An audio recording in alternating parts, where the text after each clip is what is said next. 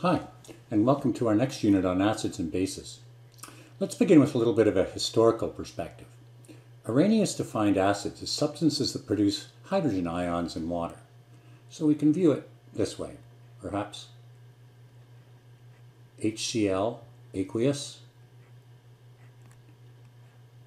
will dissociate and break into ions, forming a hydrogen ion and a chloride ion. And these both aqueous as well. Arrhenius identified this species as the acid particle. Bases, on the other hand, produce hydroxide in water. So in his vision, something like sodium hydroxide, when dissolved in water, would produce sodium ions that are aqueous, and the base particle, the hydroxide ion, which was also aqueous. So acids and bases relied on the presence of these two particles. And a neutralization reaction was simply a combination of these two ions to produce water.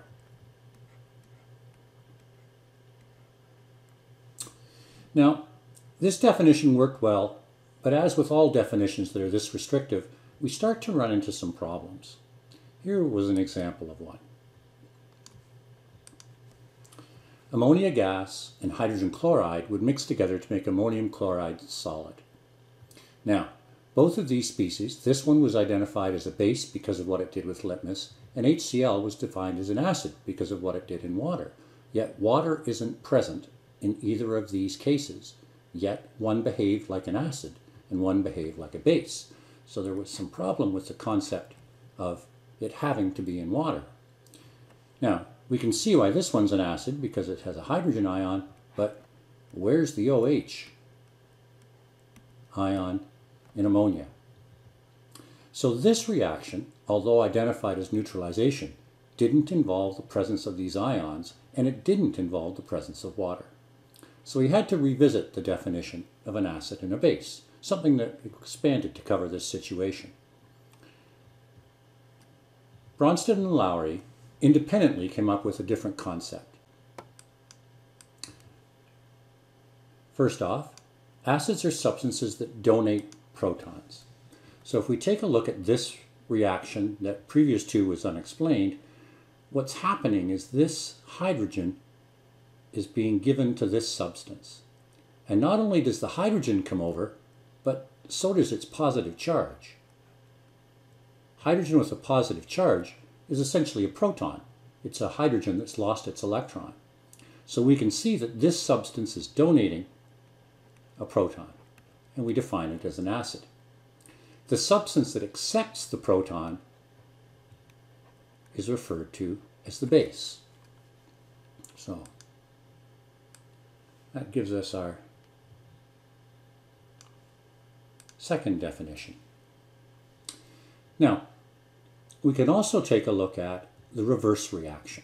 So going forward, we can see that the hydrogen is being donated this way, but because of what we learned about equilibrium, what about if we turn the reaction around and go in the other direction? Well, in order to proceed in the reverse direction, this hydrogen with its positive charge must be given to this substance. Since it accepts the proton, it's called the base, and this would be called the acid. This gives rise to something that are called acid-base pairs. This acid is the conjugate relative of this base. This forms what we call a conjugate acid-base pair, and they simply differ by an H+ ion. We also have a second conjugate acid-base pair, and that's these two here. Again, these two are related by an H+ ion. Let's look at a few more cases of reactions identifying the acid bases in them. So look at the reaction down below. In order to proceed in the forward direction, I can see that the hydrogen must have been given to the water molecule.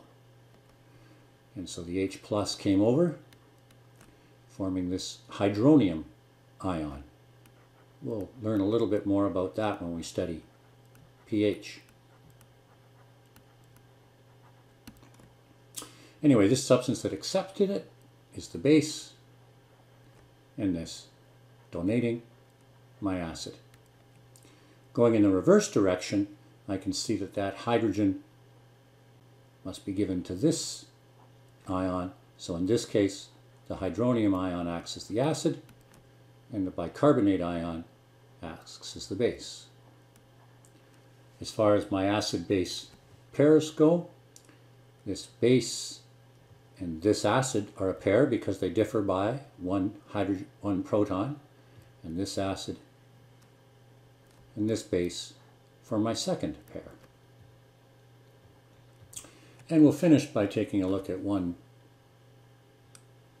final example.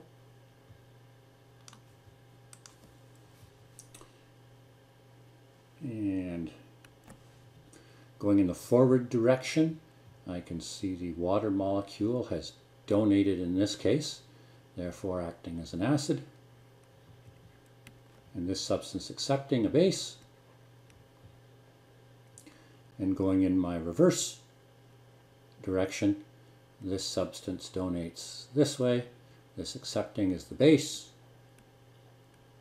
and this donating the acid. It's worth noting in this situation, in these two reactions, I have water capable of donating a proton, and I have water capable of accepting a proton. Substances that are capable of both donating and accepting are called amphoteric. The word amphi, we come across that before in other such words, amphibians, things that can live on land and water. So amphi gives us the idea of both. Protic, protons. They can both accept and donate protons. So that serves as an introduction to the acid-base unit. From this point forward, we'll be primarily working with the Bronsted-Lowry definition of acids and bases. And it's worth noting that there's even a further definition of acids and bases that one would take in higher level, called the Lewis definition of acids and bases.